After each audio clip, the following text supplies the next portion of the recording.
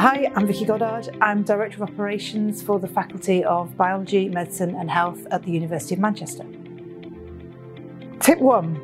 When you're returning to campus, try and have a reorientation session. So you work out where everything is, find out things that you've forgotten about, think about how much time it'll take you to set up your computer on your first day back, make sure you know where sanitizer is, where masks is, any changes that have been made so that when you come in for your first full day, you're able to get on and be ready to go.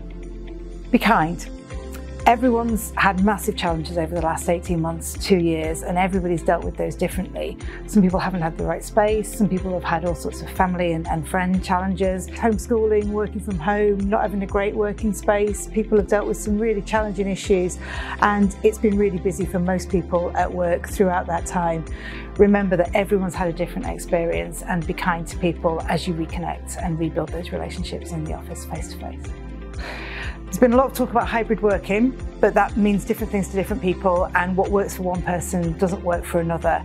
Try and think about what works for you, what you know has worked for you when you've been working at home, and think about having conversations with your manager about what will work for you in the context of yourself and your team, so that you can try and make sure that you're as comfortable as you can be, because you do the best job when you work in the way that works for you.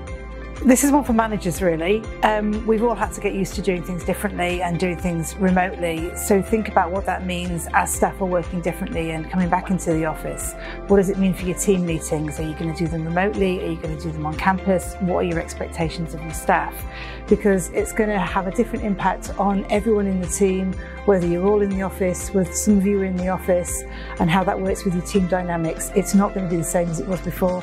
So make sure that as a manager, you're thinking about those impacts on all of your team.